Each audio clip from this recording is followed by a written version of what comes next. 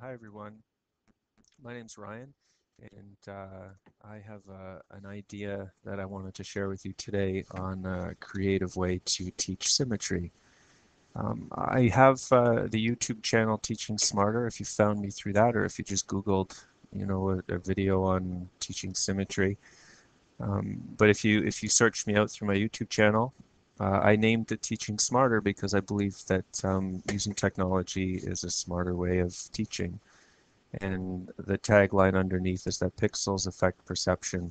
And I believe that using pixels can affect positively the way students perceive lessons.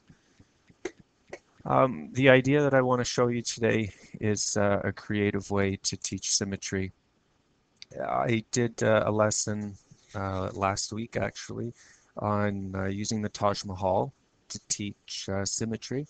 And this is another way, and I'm going to use a few castles to try and teach it, get the message across. I'm teaching out of Ontario, Canada. This is the Ontario expectation, the math expectation for grades 2 through 6. And you can see the highlighted, the word symmetry in each of the expectations. It's lumped inside the geometry strand. And whether you're in the US, with the Common Core standards, or if you're in one of the provinces across Canada, or even if you're internationally, symmetry is something that's commonly taught. So to do the lesson, I will erase that and I'll show you how you can find it. My name is Ryan Tindale, and the article that I wrote was for Canadian Teacher Magazine. If you click on that, I did one using ideas for using tablets in the classroom. The one that I want to try today is moving and Googling in math class. So if you click on that and you go down here, it's looking finding symmetry in buildings around the world. And I had one idea to use schools in your district. I have another one to use soccer stadiums from the World Cup.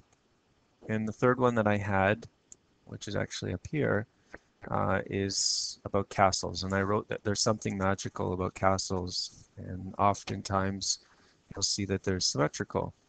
So I have 4 castles that I wanted to show you just to get the idea of symmetry across. The first one is actually not a castle.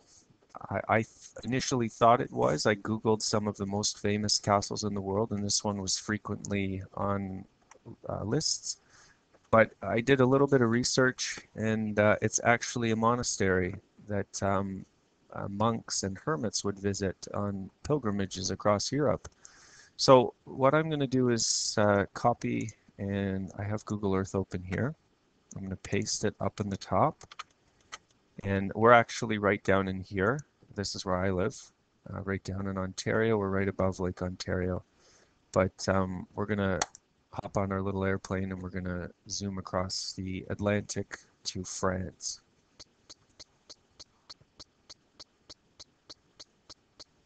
Okay, so here it is here. Now, I don't have my 3D buildings clicked off, which is down here. But what we'll do, watch what happens. You see how that pops up? If I unclick it, it disappears to a 3D flat map, and if I click it, it pops up. So just looking at this building here, you can see that it's not symmetrical. I mean, I'm looking at the building right in here, the actual monastery. You can see that it's not symmetrical. It is fortified, which is an aside. It was fortified for as a stronghold, as a place of refuge for people during times of war, but it's not symmetrical, which is really what we're looking at today. If I divide this line down the middle, you can see that this rectangular part, you wouldn't see that over here. If we zoom to the side, scroll out a little bit, you can see from this angle here, it's not symmetrical. The challenge would be for students to scroll around and see if there would be a line of symmetry at some point. But just as you play with it, you'll see that it's not symmetrical. Even from above, if we zoom across, you don't see that line of symmetry. So this would be an example of something of a castle or a famous historical building that is not indeed symmetrical. On the other hand, there is a castle in Germany. You can just copy and paste this right from the article. You don't have to purchase anything. You can just go right online and find it. This is a castle that was actually a hunting lodge for a famous German person, Mortiz of Saxony. And it's from the 1500s. And if you look at just the garden itself, now as a hunting lodge, you can see that it's surrounded by forest. But this is an artificial island. It's a man-made island. And this, the gardens here are symmetrical. You can see if I divide that line down the middle, you can see that on either side there is a point of symmetry. If we look at it from this side, horizontally, it wouldn't be symmetrical. But vertically, from this top down, you can see how both sides are similar. As well, if we zoom down onto here,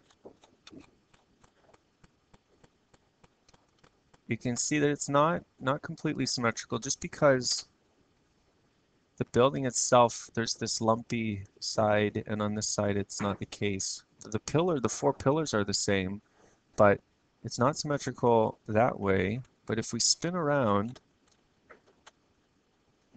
and we look at it from this side, you can see that there is a line of symmetry. If we split it down the middle, it works.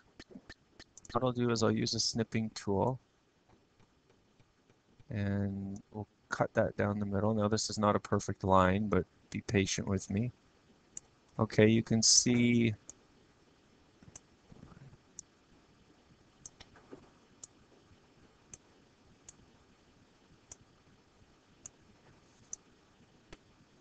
it? It's kind of cool. If we look at even this rectangle here, the peak of the roof, there you've got two trapezoids on each side. So, it's neat. It's neat to look. If that was as loud for you as it was for me, I apologize. So anyways, go take a look at that. The third one that you can try is Warwick Castle, which is right here. It's in the United Kingdom.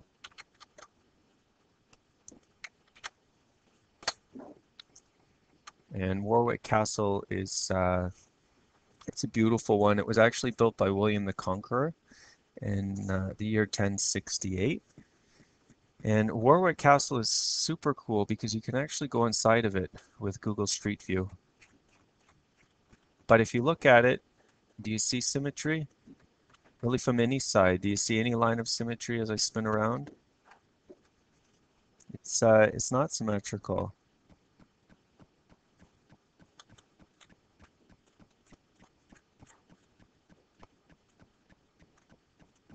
There's no symmetry in this at all, unfortunately.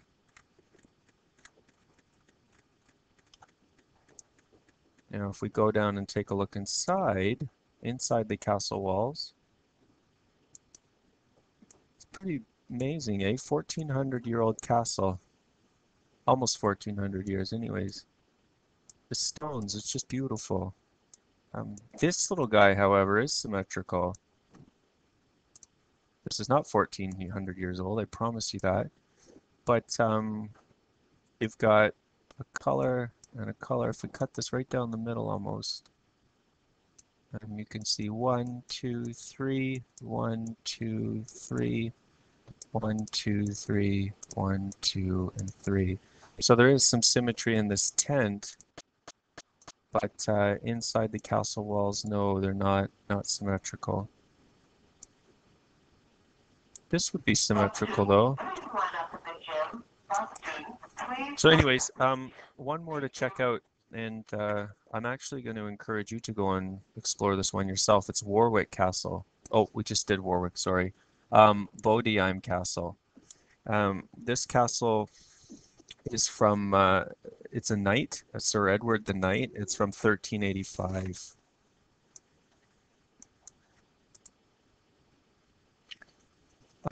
Sorry, I had to pause it. My students just walked back into the room, and I lost my train of thought.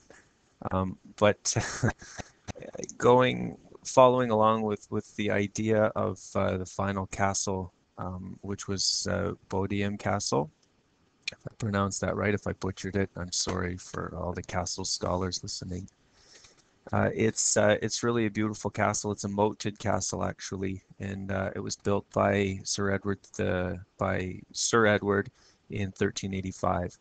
What I'm going to encourage you to do is to go into Google Earth and click in Bodiam Castle and find out for yourself if it's symmetrical or not. Another neat one to do is Windsor Castle, which was built by William the Conqueror as well. That one is a neat one to check out. But anyways, Windsor Castle, but specifically Bodiam Castle, which I gave in the article as well. So anyways, thank you for watching. Please subscribe if you're interested in following some of the videos that I put out. And I hope that you remember to teach smarter. Thanks kindly for listening, and have a nice day. Bye-bye.